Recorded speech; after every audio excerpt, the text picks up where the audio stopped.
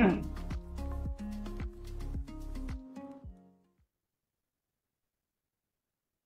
everyone, this is Ahmed Alwaidh. Today webinar is going to be about the endomotor. What are the required specifications and features that we need or we should look for? So let's see this webinar, and if you have any questions, write them in the comments and I'll be more than happy to answer them. Hello my friends, this is Ahmed Alwaidh. In today's webinar, we'll be talking about an important asset in the endodontic treatment, which is the endomotor.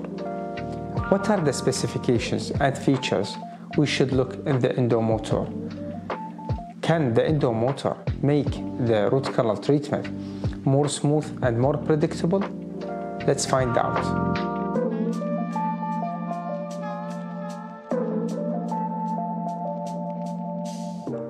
Today, I'll be demonstrating the iRoot Pro Endomotor from Fanta Dental.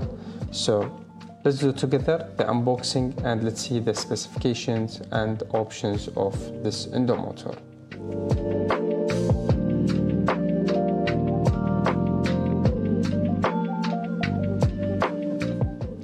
So this is what's inside the box.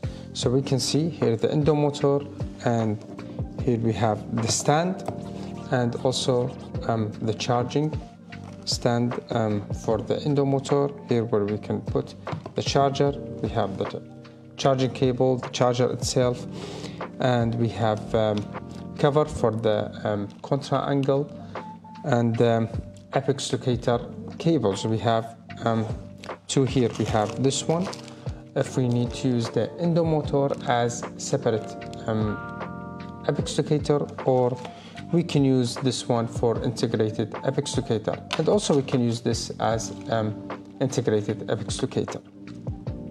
From the first look of the endomotor, we can see it's very lightweight, it's very handy, very good balance when we need to work, and this is nice. Also we can see here the bottom, they are very clearly identified, and also here's the screen. So this is the power button. We turn on the endomotor, and here we can see other buttons. So this is for on and off of the endomotor, and also here we have the program, system, and plus and minus, and we will go through these options one by one.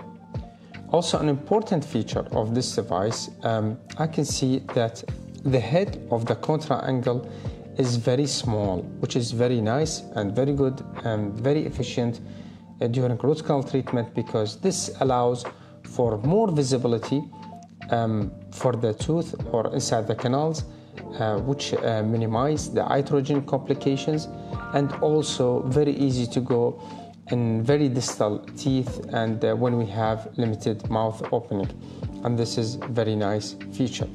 The contra angle itself we can put in different in 6 different positions, so it depends on the angle of our axis. So this endomotor has 10 different programs, and we can adjust each program according to the file system we are using. So if you can see here, we have this P to change the programs. Now we have P1, which means program 1, then we can change P2, P3, P4, up to P10. This S button, we can change or modify the settings of each program. So like for, let's go for P1, like now, and also this plus and minus buttons, we can increase or decrease any value. Like now, we can modify the speed. This is 500 RPM. I can decrease it or increase it. If I want to change other settings, I will press S button. Now it moves to the torque, and here I can change the torque. If I press another time, now I can modify or change the type of movement. So now it's forward, it means clockwise. It can be counterclockwise or reciprocation. an important factor for this endomotor, it has integrated apex locator, but we can change the settings or with the endomotor, like maybe they can work simultaneously or each one independently, or also we can adjust that if the apex locator can control the endomotor, or they can work both together but independently. So now if I press S, I will go to this option and I can change. Now I can see that both endomotor and apex locator, they are in the same square. So now let me adjust the cable for the apex locator and we will see. So now the cable of apex locator is attached to the endomotor, and I can see now the option is both endomotor and apex locator, they are both in the same square. That means that both endomotor and apex locator, they work together, but the apex locator controls the endomotor. Like if I press this button now, and when it touches, it gives me the reading and it stopped. So this gives me protection during root canal treatment, especially in root canal retreatment. When we reach to the apical constriction, it starts to decrease down the speed. Then when it reaches to 0, it will stop, and this gives protection to the apical constriction. So again, if I press again, it reads, and now it's counterclockwise, the endomotor counterclockwise. Now if we go to other option, now endomotor and apex locator, but they are not in the same square. Now if I turn on the endomotor, the apex locator will work, but it will not control the endomotor. So this is an option. It depends on the preference of the dentist. So both together, they work together, but independently, the apex locator cannot control the endomotor. The third option is if I go here and also press, now it's only endomotor, and that means when I start the endomotor, it works only as endomotor, and if you can see, the apex locator doesn't work. This is only endomotor. And the fourth option is only apex locator, and that means the endomotor will not work. When I press this one, only apex locator. So this is if you need to measure the working length of the canal, you need an apex locator. In this case, no need to buy a separate apex locator, because this device is work now only as apex locator. And if we press this button, the endomotor will not work, only apex locator.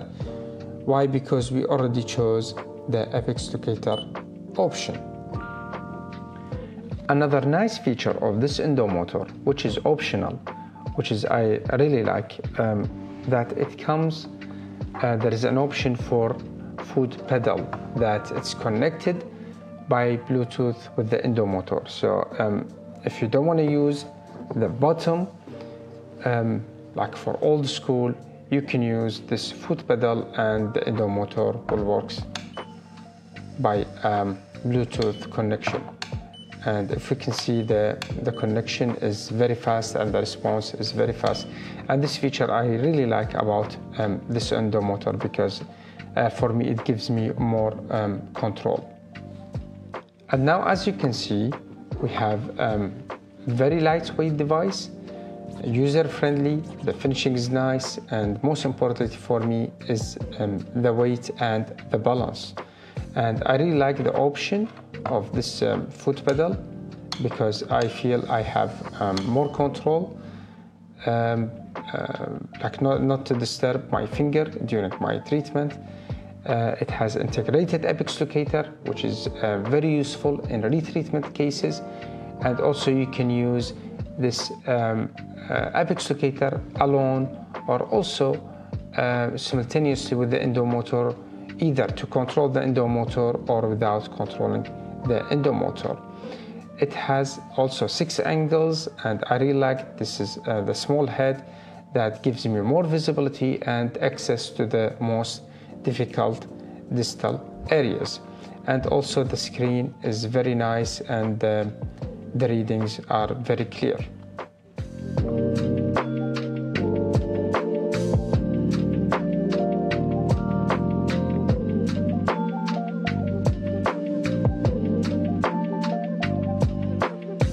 So after we have checked the specifications and features of Fanta Endomotor, can we say that Endomotor is the reason for successful root canal treatment? Of course no, because successful root canal treatment depends on many factors, starting from correct diagnosis, formulating treatment plan, and the experience of the clinician, and also the assets and tools that the clinician has. Endomotor is not a reason for successful root canal treatment, but it's a very good asset or an important asset for more smooth and predictable procedure, especially when you are dealing with more difficult cases like retreatments, or like you are dealing with more posterior teeth, or the patient has limited mouth opening, or you have limited access cavity. Now the question is, can endomotors help in more predictable procedures? According to this paper, the authors have concluded that using endomotors with built-in apex locator allow for continuous control of apical preparation and also time saving. In another paper, the authors concluded that using endomotors have less apical debris extrusion compared to hand files instrumentation, especially in primary teeth. So yes, endomotors are considered a great asset in endodontic treatment.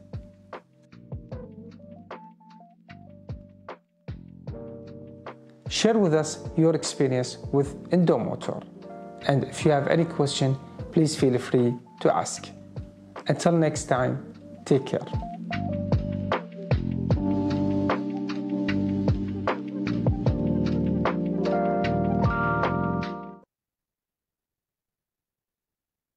So any questions? I just want to note to an important thing. Integrated apex locator is very important, especially in retreatments, because we know in primary endo, we have the working length before preparation, and we know that we have to stop our preparation at the apical constriction. We should preserve the apical constriction because it's the natural narrowing. However, in retreatment cases, we don't have a working length.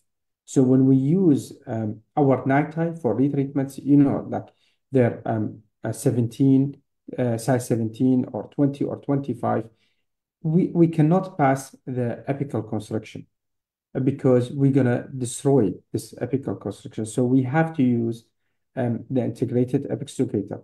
However, this is very important. When we are doing retreatment for a single root tooth or single canal, we'll put irrigation, and that will not cause any problem. But when we're doing retreatment for multiple canals in the same tooth, when we fill the pulp chamber with irrigation, we may have different readings. Why? Because the irrigation connects the canals.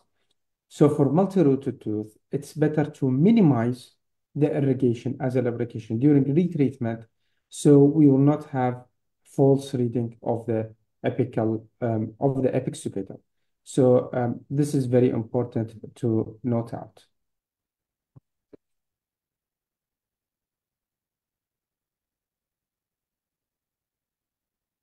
Okay. So please, if you have any question, you can write in the comments, and I can answer later. Take care, everyone. Bye.